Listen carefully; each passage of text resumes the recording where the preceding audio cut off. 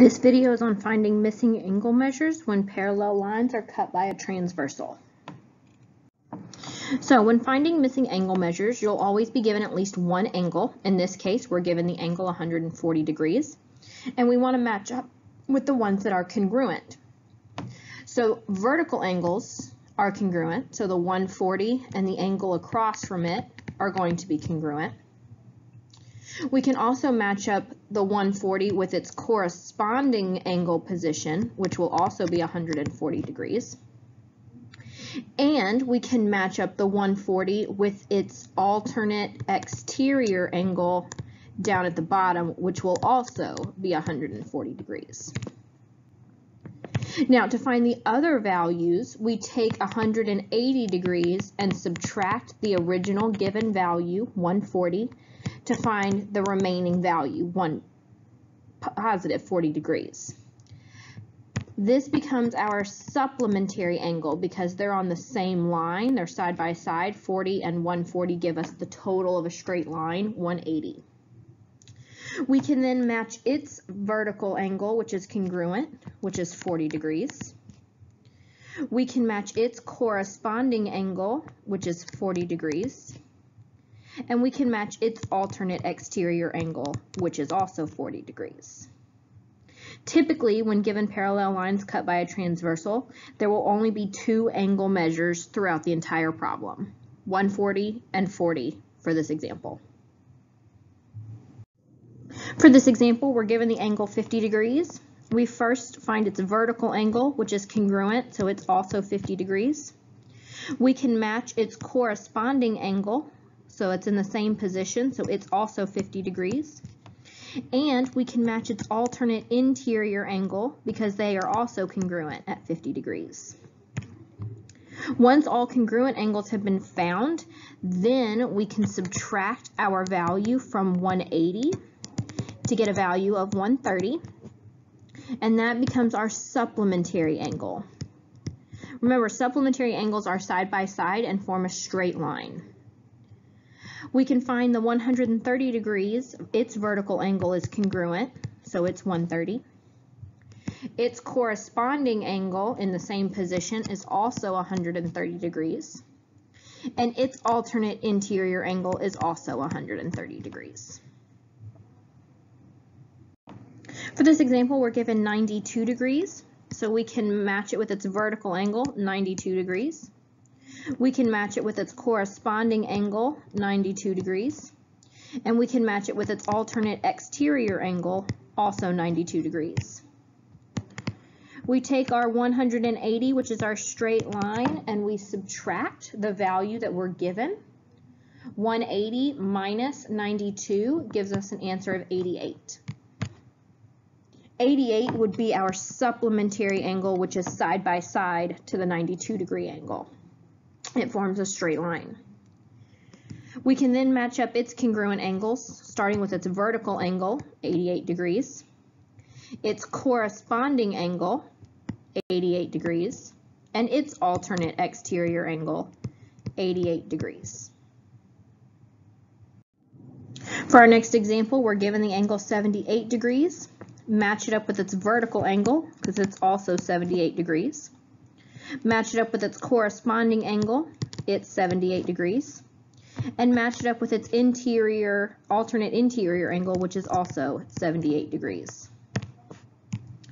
We then take our value 180, which is our supplementary angle, and we subtract the value that we're given, the 78 degrees, to get an answer of 102 degrees. That is our remaining value that forms the straight line. We can then find its vertical angle, 102 degrees, finding its corresponding angle, 102 degrees, and its alternate exterior angle, 102 degrees. For our next problem, we're given the angle 65. We can match it up with its vertical angle, 65 degrees. We can match it up with its corresponding angle, 65 degrees. And we can match it up with its alternate interior angle, 65 degrees. We then take our supplementary angle 180 degrees and subtract the value that is given, which is 65. to get an answer of 115 degrees. That means that the 65 and the 115 are side by side to form the straight line 180. And we use that value to find the missing angles. The vertical angle is also 115 degrees. The corresponding angle is also 115 degrees. And the alternate interior angle is also 115 degrees. For our next problem, we're given the measure of 90 degrees. 90 degrees, we can find the vertical angle. 90 degrees are congruent. The corresponding angle is also 90 degrees. And the alternate exterior angle is also 90 degrees. We take our supplementary angle 180 and subtract it from the value given, which is 90, and we get another 90-degree angle. So that means that the supplementary angle, the one that's side by side that forms the straight line, is also 90 degrees. Its vertical angle is 90 degrees. That angle's corresponding angle is 90 degrees. And the alternate exterior angle is also 90 degrees. For our next example, we're given the angle measure of 110 degrees. So we start by finding its vertical angle, 110 degrees. Find its corresponding angle and label it 110 degrees. And find its alternate exterior angle and label it 110 degrees. We then take our supplementary angle 180 and subtract the value that's given, the 110, to get an answer of 70 degrees. This makes the supplementary angle, the angle that's side by side, the new value 70. Its vertical angle is also 70 degrees. Its corresponding angle is also 70 degrees. And its alternate exterior angle is also 70 degrees. For this problem, we're given the angle measure 61.5, finding its vertical angle, which is congruent, meaning it's also 61.5.